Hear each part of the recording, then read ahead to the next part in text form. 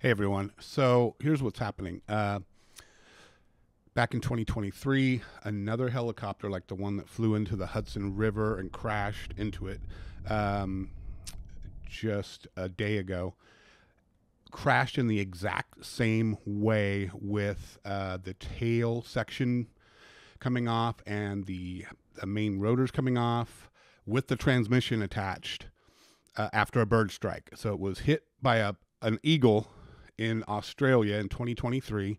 It was the Bell 206L.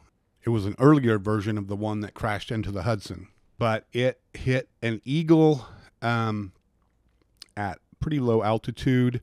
The Australian Transportation Safety Board ruled that the pilot was most likely startled.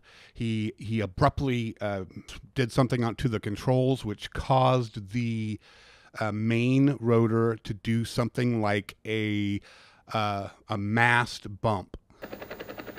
The risk of excessive flapping and possible mast bumping increases when you allow the aircraft to approach low G conditions. The rotor hub strikes the mast violently on one side,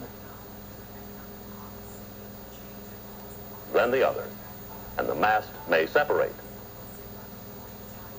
So in the same situation where you get that mast bump and where the mast detaches, in this case, the mast will not detach according to the FAA. It can also cause the main rotor to tilt enough where it hits the tail section, which is what happened in the Australia crash, according to their authorities. It sliced through the tail section, it came off, and then the main part of the helicopter kept falling, and then that's when the main rotors with the transmission came off. And I believe that looks like is what happened in the Hudson River helicopter crash. Now, this is new footage that came out that shows the helicopter breaking up, and you can see what looks like the tail section coming off after it was sliced by the main rotor, then the main rotor coming off, and the fuselage main part continuing to fall as everything else does.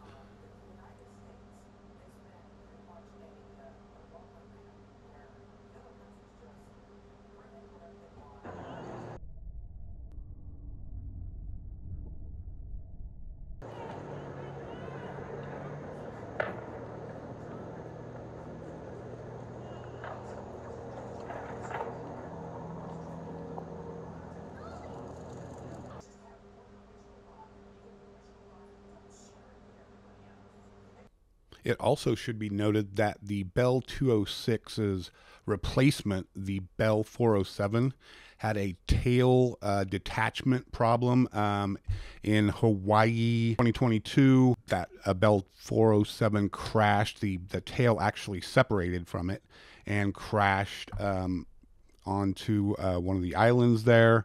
That's unknown to have a problem with the prior 206s, but you just have to note that there is that problem. They've had it once, and they had to tell everybody, go back and check your tail sections for correct torque and stuff like that.